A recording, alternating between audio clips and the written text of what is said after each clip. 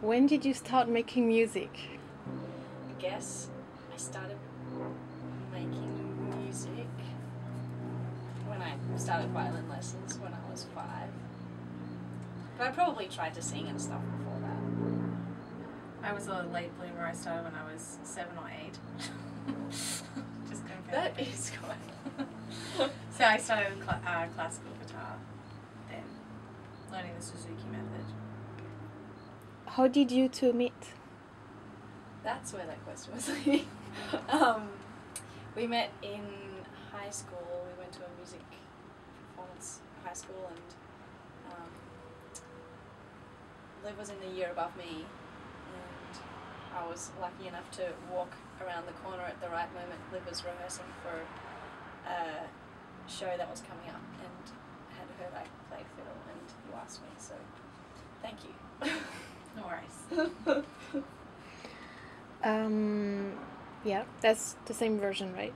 Yeah. You sir. That's not how I remember it. No, that's right. That's correct. I think maybe you asked me, but I don't. Oh, I asked Peppy if she'd join me for one performance, and then I asked if we could be a band. Yeah. Probably. I think something like that happened. Yeah. Who did you listen to growing up? I remember listening to a lot of Australian artists like Paul Kelly, the Pegram Brothers, Tex Perkins, The Cruel Sea, Casey Chambers. Yeah. We really listen to a lot of the same stuff, I think. At least a lot of the same Australian artists. Yeah. Yeah. Where are you from? Melbourne. Yeah. Both Melbourne? Well, I grew up on Phillip Island, which is outside of Melbourne, but from 16 onwards I was in Melbourne, so, and that's kind of when we started the band around that time. So. Okay. When do you feel you got your first break? I mean, probably the first time someone gave us a gig. And I think that was actually through maybe an old school teacher or something. They heard that we played, and we played at the Williamstown RSL, which we've never played at since, and I've never heard of any other gigs happening there, or at least the kind of music that we play.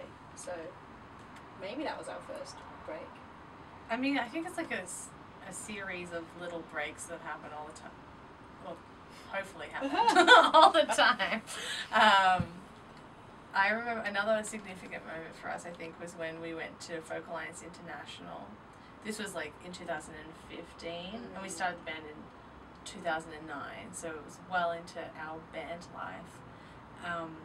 And we flew from Melbourne to Kansas City in Missouri, and we flew like 5 people over from Australia. We spent all of our savings to get everyone there, and to get people to come to our show, because all the shows were happening in the hotel room. It's the way the festival conference was set up. To get people to come to our shows, we wrote our names in outside in the snow. So when people were going up the elevator and they looked out the window, they could see our name written in like huge letters outside. And I think from us doing that and people coming to our shows, we had a series of little breaks that happened. So that would kind of fast-tracked a bunch of things for us. But, you know, it's like there's been a lot of little things happen and over the whole time. What is the story behind the name of your band, Oh Pep? I guess it's partly our names, but we were also probably around the age of 16 at the time, and we can't go backwards. We are now Oh Pep. Tell us a bit about your album that is coming out. I wasn't thinking only about you.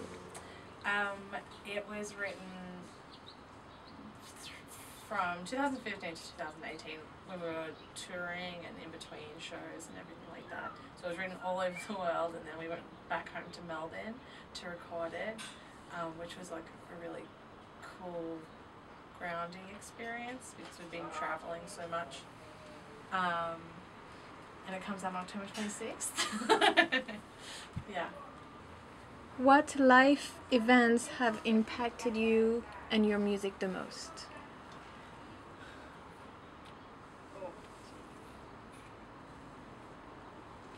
I mean, I think at least for me, personally, I don't know about you, Liv, but just having gone through our, like, from like being teenagers into kind of adults. I don't think I'm fully an adult yet, but going through that time, being in a band and touring, and also trying to figure out, like, maybe to a degree, who we are, or I am at least. That's been something that's influenced by music.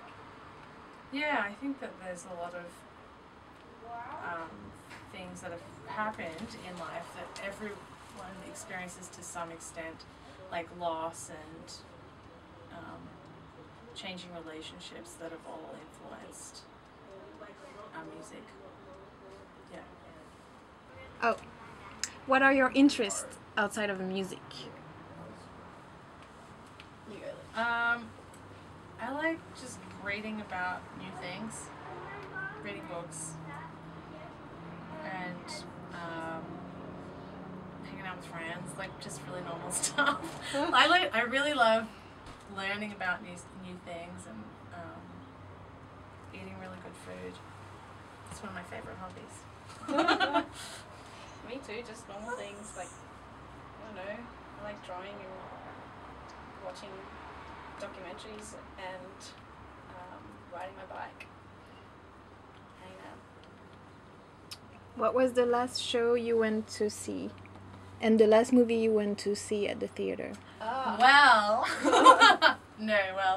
last night as a band, we went to see A Star Is Born. Yeah, which was cool and relevant, being about the music biz. Yeah, we're doing our research. Yeah, which was really cool. I don't think we've ever gone to the movies as a band before, so that was really fun.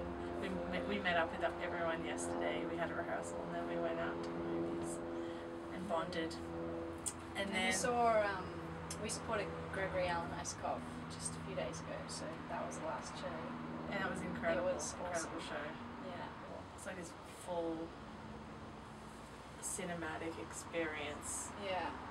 Very like lush, epic, and sensitive all at the same time.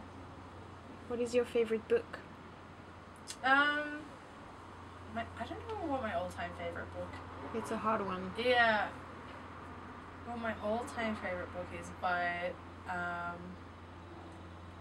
I recently finished reading Murakami's What I Talk About When I Talk About Running, and that was really cool because I've started running.